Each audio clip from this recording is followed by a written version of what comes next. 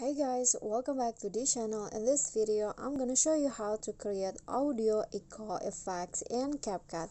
So here I have a video with music in it, but I want to make the audio to have an echo effect. So what you guys can do is just click on the video and then choose to extract the audio of the video. Click on that, and now the audio has been extracted, and then just click on the audio files and choose the voice effects, and after that swipe in until you find echo.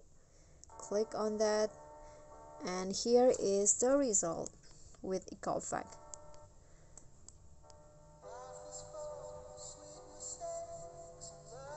Okay, so I'm not going to play the whole song because I don't want to get copyrighted. So yeah, that's basically how you can create audio echo effects in CapCut. I hope this video will be helpful to you. If you enjoyed the video, please give me a like and smash that subscribe button down there, and also don't forget to leave a comment. That's it for me today. See you guys next time.